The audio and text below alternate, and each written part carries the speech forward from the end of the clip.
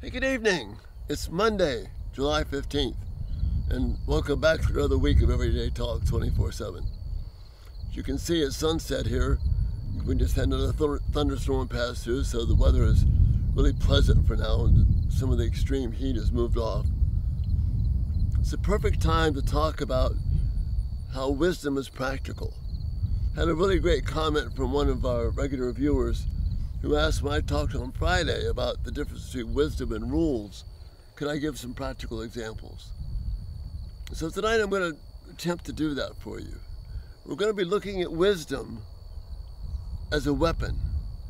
It's the weapon of the Spirit to bring about God's peace and plan in our life. And here's an example. We make a rule, and the rule is we tell our teenager that if you do these things, 1, 2, 3 things, and you cut the lawn on Saturday morning, then you'll be able to do what it is that you want to do, whatever they've requested that you do. They go out with some friends, and you want to grant them that, but they have to do these 3 things plus cut the lawn on Saturday morning. So you made a rule. You think it's a fair rule. You're trying to work with them, give them a chance to, quote unquote, show that they're trustworthy. And then you'll grant the privilege that they're asking. They agree to it at the time, and it's an activity that you're happy with them doing. And so we've got a rule in place, a rule that everybody agrees with. It's a good rule. It's a good thing. So everybody's happy, right? Well, then we come to Saturday morning, and the grass isn't cut, and your teenager is unhappy, kind of brooding, not doing well, and they're saying, "Hey, I'm not, it's kind of rough. I'll cut the grass later. Is it okay if I still go with my friends?" So you're going to deploy your rule, and you say, "No, we agreed you do these 3 things, which you did. That's good. But then the 4th thing was you're going to cut the grass." And but Dad, I couldn't. There was just something. We made a rule. That's fair. You agreed to it. You're gonna have to learn in life. There's consequences, and you have to deal with them. The teenager is unhappy and kind of storms off. That's a rule, but it's a rule that has missed the point of showing your children what God is like. Because you see, you and I, so often, we don't keep the things that we decide we want to do. We may bail on a decision and not do the right thing, but then want to go ahead and do it anyway. So there's another dimension to look at this. Proverbs 15, verse 1 and 2, verse 1 particularly says, "A soft answer turns away wrath." It soothes wrath. So this teenager's upset. So me coming back with, "Hey, well, this is the rule, this is what we did," that's not really a soft, gentle answer. That's just holding out for the letter of the law, the rule, if you will. Then Proverbs 16, in the section from verses 20 to 24, highlights the idea that pleasant words promote instruction.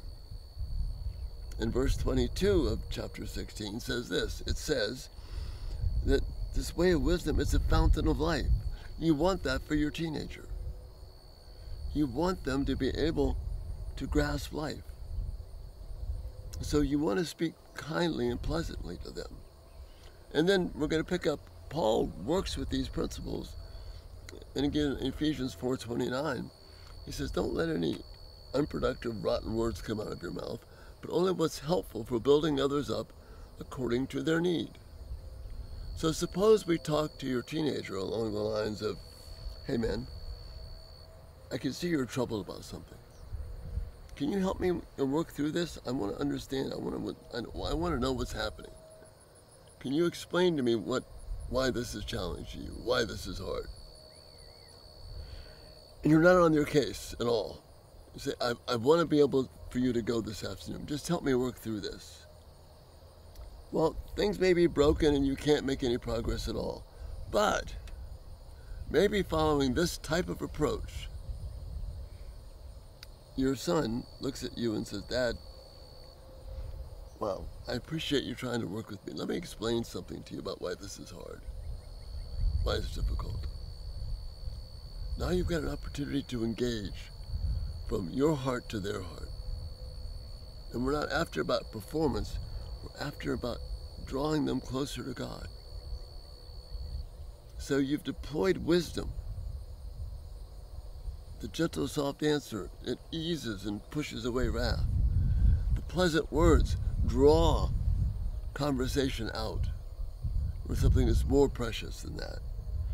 And then you see Paul's application, where I only want to say things that are going to build up my teenager, or my wife, or my friends, or husband, or whatever. I want to build them up so that they're blessed by it. I don't want them to walk away thinking, hey, we're shut down. Rather, you're providing an opportunity by deploying wisdom instead of a rule, by drawing them out, getting them to talk to you, and maybe even result in you letting them go anyway. We have to be wise, we have to be careful, but you see what's happening here. We've not held on to a rule, which Isaiah warns against, Jesus warns against, Paul warns against. These rules will destroy us. They're not what God has in mind. But we've opened up life, and we're dealing with our child the way that God deals with us. That's wisdom. Wisdom brings life. Rules may bring compliance, but they won't bring life.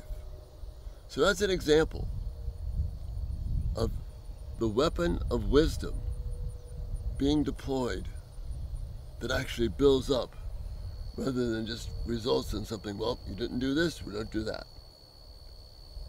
God has something better for us than that. As you can see, the sun has gone behind the clouds, so it's a good time for me to stop.